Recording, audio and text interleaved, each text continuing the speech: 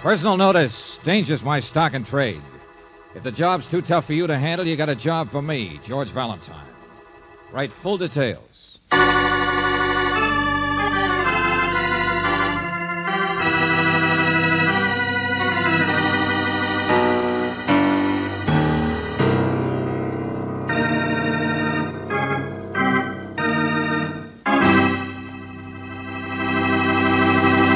I wonder if you know who first said, "Let George do it." Now, if your name happens to be George, don't say my wife, because you'll be wrong. No, it was all started back in the 15th century by a fellow named Louis XII, who must have been a pretty stale character, because unlike his grandson, Louis XIV, he didn't have any furniture named after him. You see, back in those days, it wasn't considered fashionable for a king to go around stabbing people in the back. So as a result, when some peasant got out of line, he called in George, a fellow with a sharp knife and no scruples. Now, I don't mean to say that George Valentine employs the same tactics, but if you hire him to do a job, he expects you to look the other way if someone starts to bleed. All of which brings us up to the moment whereby George is about to get himself hired by a group of evil politicians. If you'll shut the door, we can put the plot on to boil. Boys are a little noisy. Guess the luncheon's broke up. Civic League. Just a lot of talk. None of them will ever do anything, but the three of us, always away, you're not. I don't know. You've only written one sentence. Shut up, Vic. And Summer Spring. Perhaps you visited the hotel here yourself, Mr. Valentine, but at least it's a sure thing you've seen the outrageous charges the federal grand jury and city newspapers have been making about us. Now, wait a minute, Nielsen. I'm still not so sure this is the right way to go at this. Here, the mayor speaks. Well, now, Vic, you're a lawyer. Would you hire a man you'd never seen to investigate your own backyard? Now, there's a man I know, a fine detective, who would be only too glad to come down here. Fine detective like that police force of yours, I suppose. Can't see what's under their own noses. Well, I'm the responsible one, and it seems to me that I should be... Wall, his back's to the wall, and his head is all full of surmises. Now, see You've here, got Vic... to stop being cautious sometime, Emmett. In my bank, I make decisions, and I make them fast. Yes, but I agree with Nielsen, Emmett. If we don't get an outside investigator quick, the grand jury will do it. I say let's us find out first. Clean up our own town. Objections overruled. Now we're getting someplace. Mr. Valentine, I'm enclosing railroad tickets.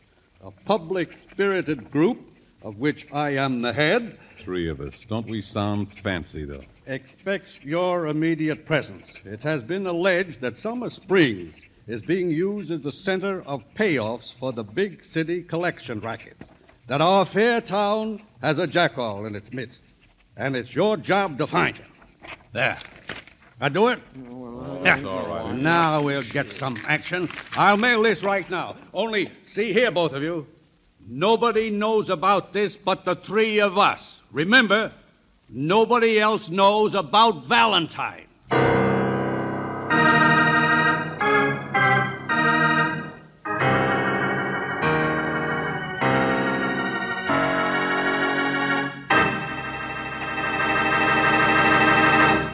Now, that's what I call a happy little trio. I wouldn't trust that mayor any farther than I could toss the city hall, which ain't far. On the other hand, here's something you can put your faith in and never be wrong. Well, I guess George got the tickets all right, because there he is at the railroad station. The gorgeous one with him, that's Brooksie. She works for Valentine, when he hasn't got anything else to do. They made a reservation for me at the Summer Springs Hotel, Brooksie. You can phone me up there. George, why can't I go with you? Just because they don't expect me Look, to it's come... a five-alarm fire all set to go off, and you know it. Summer Springs is going to be hotter than the 4th. But nobody knows about you, just the men who rode. Angel, I'm looking for a guy who poses as respectable, a big-timer who hasn't been identified. And if you were there, I wouldn't be able to duck as fast. But there's nothing dangerous if nobody knows. Hey, wait, Mr. Valentine. Huh? Yeah? The baggage man pointed you out. Yeah? I need your help. I need you a lot. I got a case for you. Sorry, I'm tied up on one. My, grandmother's dead. Oh, that's too bad. My grandfather killed her. Used an axe. What? I'm not interested. George. You see, my aunt's insane, and what happened I doubt was if you ever had a grandmother, Gorilla Boy, or even a mother. Now say it in English and fast, because I'm not going to miss that train. I got $1,000 here for you to take my case. I could think of one. Uh-huh. You mean if I don't take the train? I don't mind. I could tell it to you on the way to Summer Springs. That's where you think I'm going, huh? No, just where you think you're going. So somebody else does know. Hey, Buster, get out of my way before I miss Stay that. away, I'm telling you. Oh, no, you George, don't. look out! Now.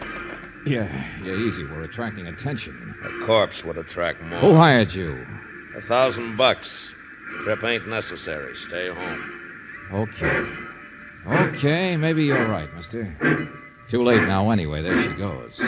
It's a sooty kind of a trip. You wouldn't have enjoyed it. Uh-huh. Shall we go count the money? Sure. My name's Lemuel. You're a smart guy. I thought you'd see the light. Yeah. I hope you do. So you get to go after all, Angel. Yeah, you get to drop me off in Summer Springs yourself. From the car.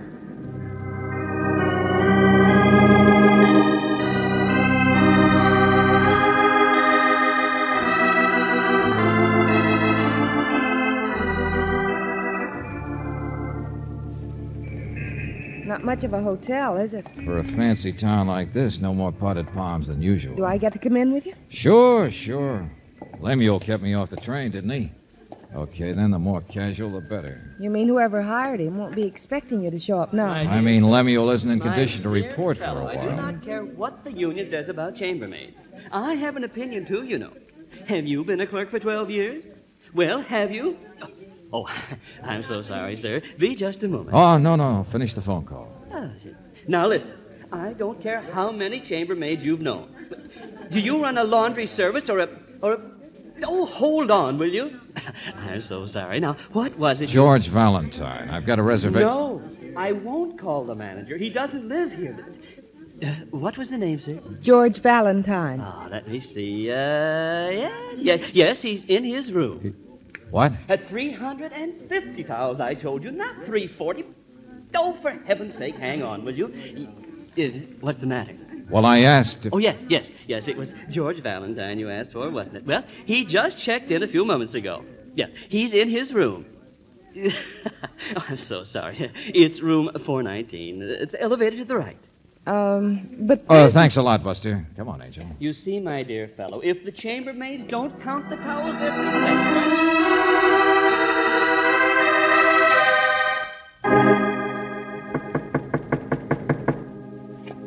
But who is it, George? If somebody took your room... I don't know, Brooksie. Looks like they're still one step ahead of us, whoever they are. It's a cinch Lemuel couldn't have revived in time. Well, whoever the impersonator is in there, he doesn't seem to answer very fast. Come on. Yeah, sure. Of course he's dead. They shut that door. There's no gun. I don't see Shut a the gun. door, will you? He's shot, all right. George, he's about your same build. Huh? Around the same age. Yeah. There's a briefcase over here under the bed. It's a sample case, isn't it? The kind salesmen carry? Neckties. Nothing but neckties. Look, George, there's a key on the floor next to it. Here, let me see. Yeah, to another room, 631. Hey, wait a minute. Here. Card in his wallet. Sure, of course. Harold Stark, Sure Silk Tie Company from Salt Lake City. Necktie salesman. Only suppose he came in on the train tonight, George. Yeah, sure. Single guy, looking generally my type. You mean suppose he got picked up by somebody watching the hotel here, somebody expecting me? So they kill him and put him in your Wait a room? minute. Let it ring. We ought to talk to the clerk, to the bellboys. Now listen, whoever shot this guy did it and ran. Okay, then so will we. George, that's crazy. Is it? I was hired to find out who a big-time collection man is in this town, right? Only whoever it is got one jump ahead of us.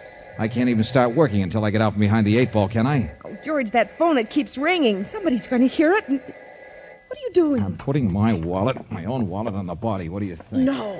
You take this, guys. Go back to that drive-in on the edge of town. Run a fast telephone check on him. Harold Stark, Salt Lake City. The clerk knows we're here. He'll keep ringing. Wait till I grab the neckties. We'll dump them in the alley. Well, I'll be out from behind the 8 ball if I'm dead, won't I? George. I'll be free to find out those guys who hired me. So come on, give the police a chance to find the body of George Valentine.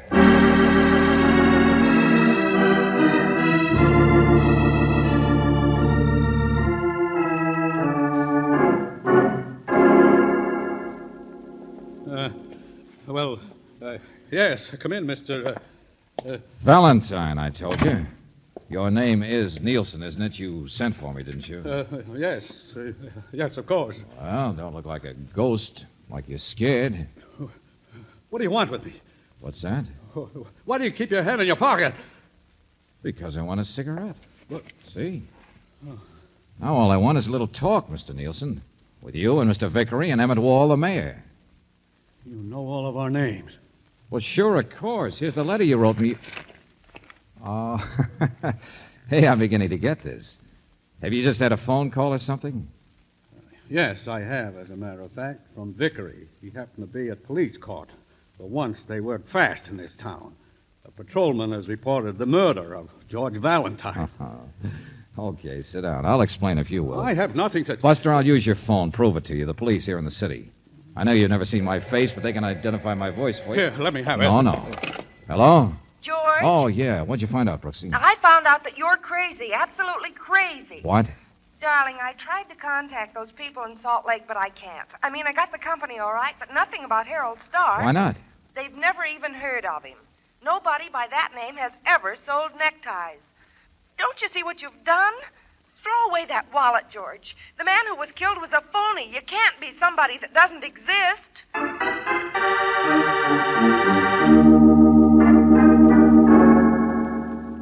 All right, I believe you. I agree you're Valentine. Then you realize how fast I got to work, Nielsen. I told you what Miss Brooks said. The body was a plant of some kind. This thing gets deeper every minute. And you haven't even started your investigation. Whoever the man is I'm after is calling the shots in advance. And you claimed only 3 of you knew about me. Yes, I understand. You think it's one of us. But I'm afraid it doesn't make much difference if I do help you now. What do you mean by that? Well, Mr. Valentine, I'm not a cowardly man, but I'll admit, when you knocked on the door... Yeah, sure, you were scared to death. But what's that got to do with... Valentine, I don't think you realize yet just how far behind that 8-ball you are. That same patrolman who found the body also saw a man and woman throw away a briefcase in an alley. Huh? You and Miss Brooks. There was identification with the neckties. At the door just now, I thought you were the man every policeman in town is looking for. Harold Stark. He doesn't exist, you say? His description is yours. And you know who you are? Never mind. I get it. I dug my own grave, didn't I? Yeah. I killed George Valentine.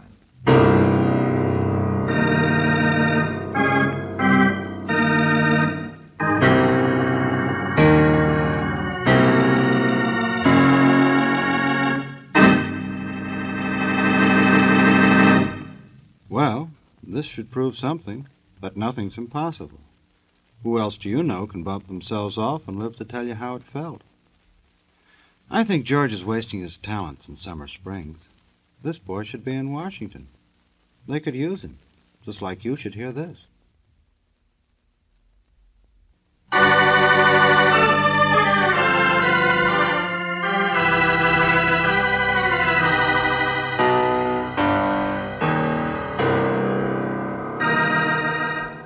I don't know if you've been able to follow this little story up to now, so in case you haven't, don't let what I have to say confuse you, because it will.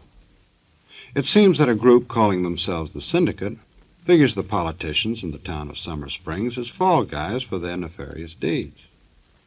Now, the mayor of said hamlet does not look kindly on this plot, as he figures that he's committed enough crimes already to go round. So what does he do? He writes George Valentine. And what does he do? He bumps himself off, which is getting out of it the easy way, which the mayor does not like and tells himself. Well, Valentine, for once it seems the police wasted no time discovering a mistake, that George Valentine was not killed. Well, that's nice to know. You mean they re-identified that body I found? Clarence Prell, up-and-coming accountant. His name's been mixed up in this thing already. He's been making a tremendous amount of money the past few years. It's just possible our big shot is already dead. Well, why would this man, this accountant, have the identification of Harold Stark on him? Who killed him? Who put it there? Who put him there in my hotel room? Now, listen to me, Valentine. You can get to work now. You're off the hook. They know it's not your body. Now, look, I've been in trouble because it wasn't kept secret that you 3 were hiring me. Is that right? Oh, there you go again. We're honest. Stupid? Yes, but honest. None of us are mixed up in any rackets. Okay, skip it. But even if the big shot isn't one of you, you're now in the way, aren't you? What? Well, maybe I'm wanted by the police, but if the killer with Strong Boys knows about me, he also then knows about you. Yeah. Lock your doors tonight. Shh. Turn out those lights. Huh? A car just stopped out there. I could see the lights blinking. Take it easy, Nielsen. It's only Miss Brooks. I'll see you later.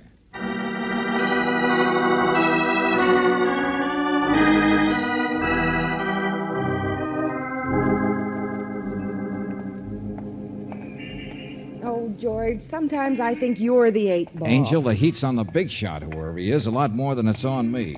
Come on, we're going in here. The drugstore? Yeah. Got a nickel in your purse? Yeah. Why don't you go straight to the mayor himself? Brooksie, I need a little more time to work alone. You're going to give it to me. What? The mayor's got his own ideas. I've got mine. But if I don't work fast, a lot of people are liable to get hurt. Hello, operator. I want a policeman. This Mr. Rex will do anything to cover his tracks before a full investigation. George, what on earth are you doing? Hey, police, look.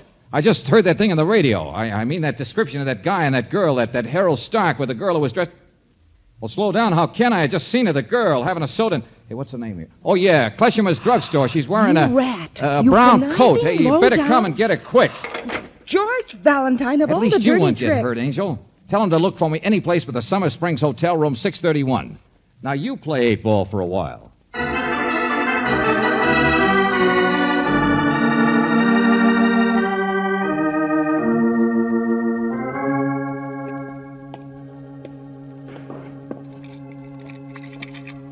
.631. Key fits all right. Ouch! Where are the lights in this plane? Oh, no. How long have you been dead, Baldy? Huh. Just about as long as the other guy, I guess, huh? Only what's your name? You the real Harold Stark? Are you the... Hey! Oh!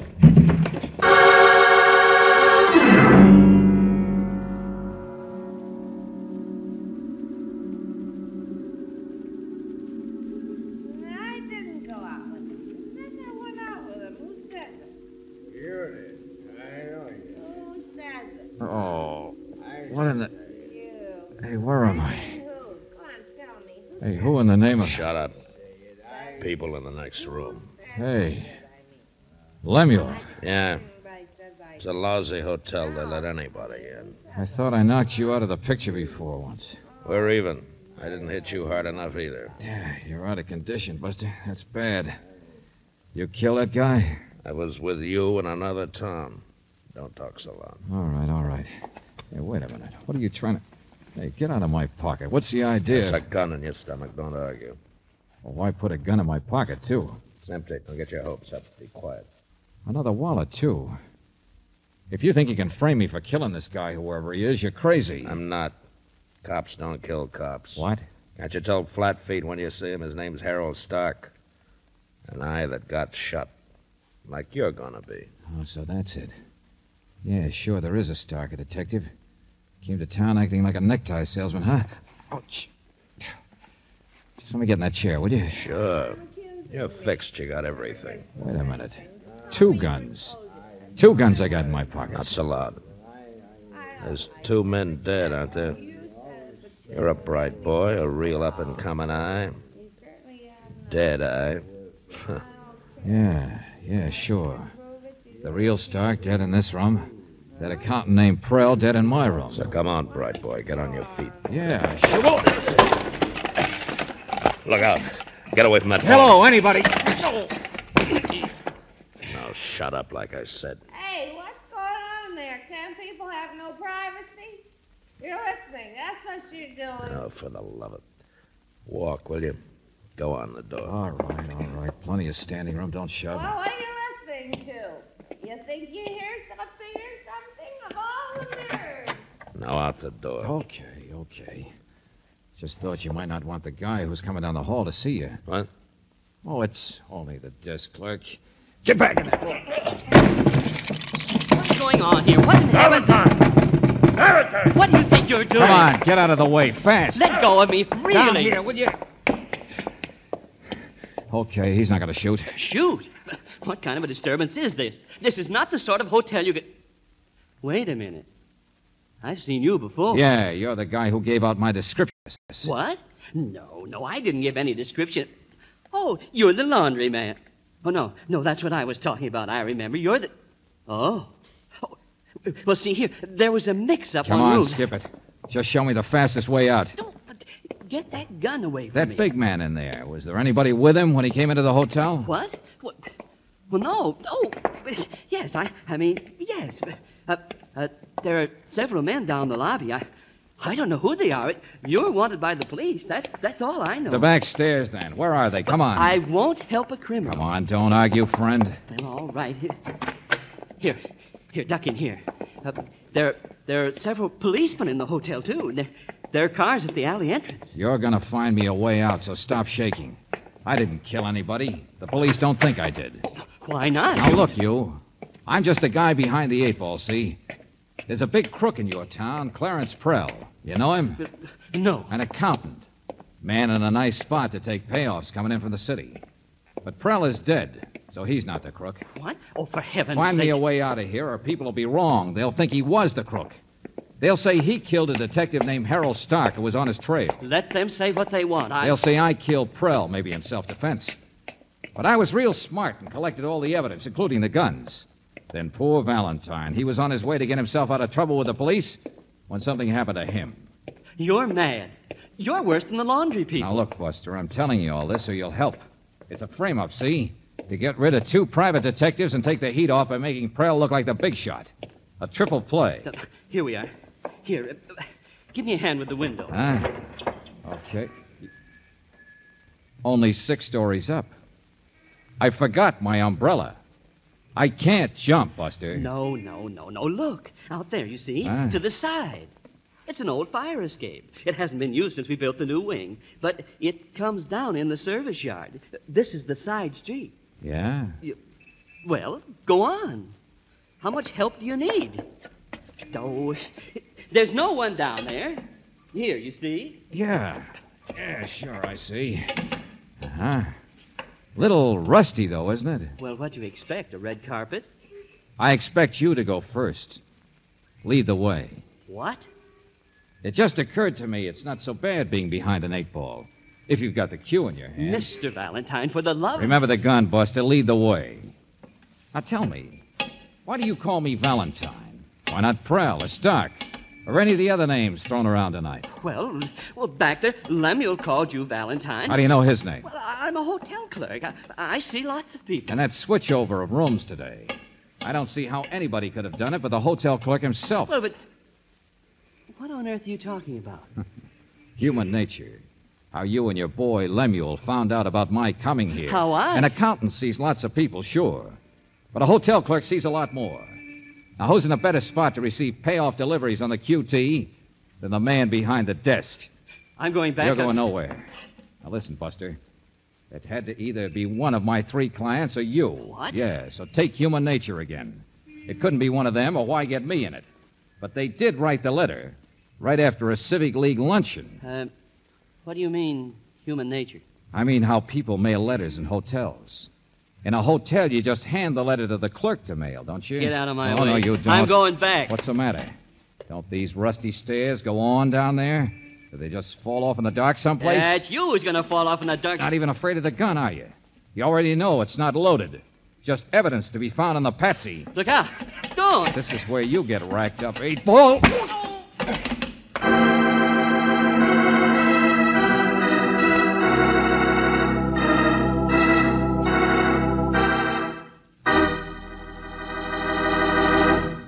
No, I don't think that was very nice of George. He gave Buster time to open everything but his parachute. While we're waiting for the desk clerk to make a 3-point landing, here are a couple of good points for you.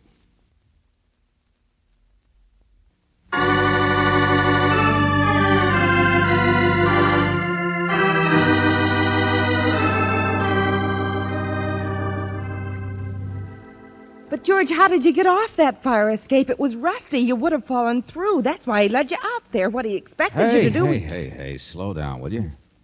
How'd you get out of jail, Angel? Oh, George, please, I want to understand. Oh, he was a guy, all right, the hotel clerk. Yeah, he kept the job so nobody'd ever guess, as well as because it was such a perfect spot for payoffs. He knew the heat was on when he heard I was coming, and Lemuel couldn't stop me. He had me all set for a double fancy frame. But that other detective. Well, the mayor said he wanted to handle things himself, didn't he? That he knew a man he wanted to hire? Harold Stark, posing as a necktie salesman. Yeah, and that accountant had been working with a clerk on the rackets, so he figured he'd make him fall guy. Strictly from desperation, Angel. But it all might have worked. But you would have died accidentally, fallen and been killed, and that would have been the end of it. Mm-hmm. Only how on earth, after you knocked him out, how did you get him off the fire escape? How did you get out of jail? Well, you saw him. That big, good-looking policeman. So what? You said you didn't tell him anything. No. Well? He was very sweet. Well, after a while, there was no reason to hold me. In jail, I mean. Oh, why, Brooksie. And, well, why should I tell you if you won't tell me? Good night, Georgie.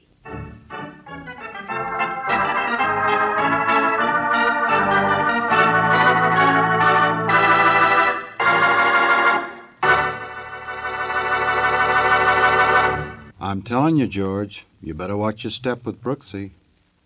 Didn't you ever hear the saying how when the cat's away, your secretary will play? Play what exactly, I don't know. But I do know that Robert Bailey plays George Valentine with Virginia Gregg as Brooksie. David Victor and Jackson Gillis wrote the story, and Eddie Dunstetter kept things organized at the organ. Now this is yours truly inviting you to another visit with Valentine, when you will again hear what happens when you let George do it.